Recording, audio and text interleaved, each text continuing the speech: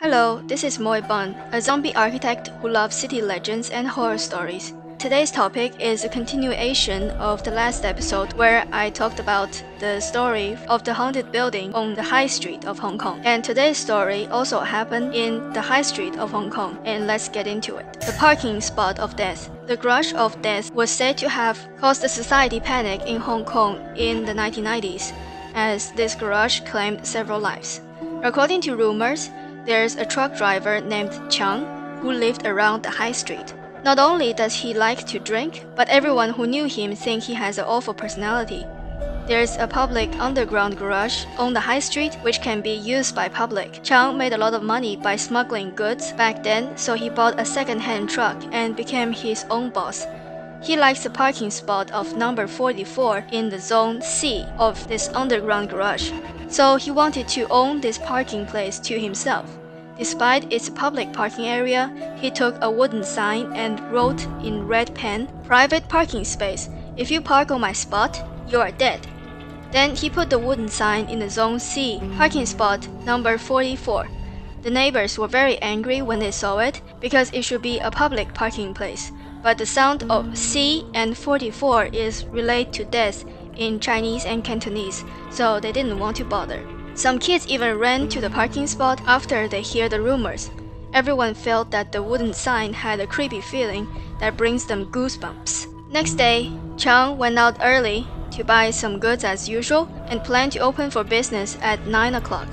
Later that day, Chang's friend came to him for a drink, but waited for a long time and he hadn't returned.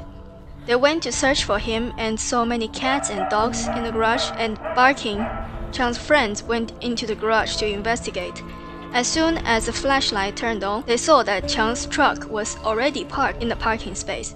Everyone saw the wooden sign written in red pen standing in front of the truck. After a closer look, he found that Chang was dead in the car. Soon, police cars and ambulances all came to the scene. Some neighbors also followed to see what happened. When the light was shining into the car, they saw Chang's wide-open eyes, revealing a look of horror and despair. His entire face was covered with blood, and his hands were still on the steering wheel. After the body examination, the time of death of Chang was around 8 o'clock in the morning that day, but Chang's friend claimed that they went in and looked at the parking spot several times. The truck was not there, but later it was confirmed by a doctor that the body had never left the truck.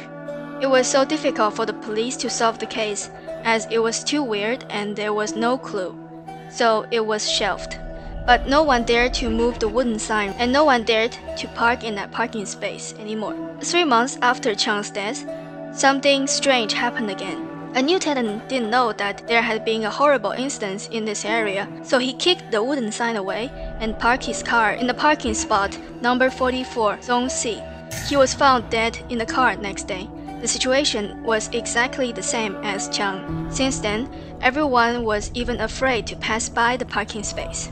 1 year after the second murder, another tragedy happened. A group of 4 young men who liked spirits inquired these 2 cases and came to explore in the garage.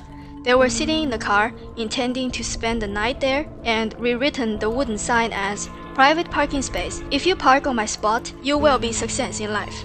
As a result, 4 bodies were discovered the next morning in the same spot. The 4 of them died with their eyes wide open and their mouths open, as if they had encountered something that's very scary before they died. In addition, the faces of 4 people were covered in blood. The wooden sign that was originally outside of the car was discovered in their car, held by 2 dead behind, and the scene was quite horrifying. The news of 4 people died in the same garage spread through Hong Kong. The residents near the garage later hired a feng shui master to do a cleanse in the area, and then sealed the entire garage with concrete.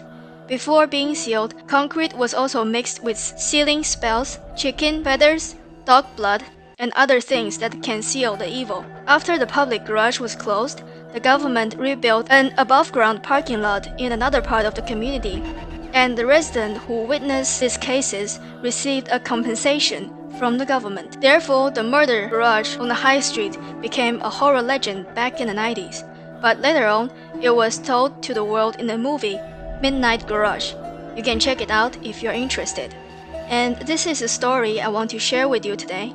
I hope you liked it. If you enjoy listening to city legends like this and want to hear some more, please give this video a like and subscribe. Also, leave a comment down below. If you have any suggestions, please let me know as well. And I will see you in the next episode where I share more stories that happen in Hong Kong. Bye bye!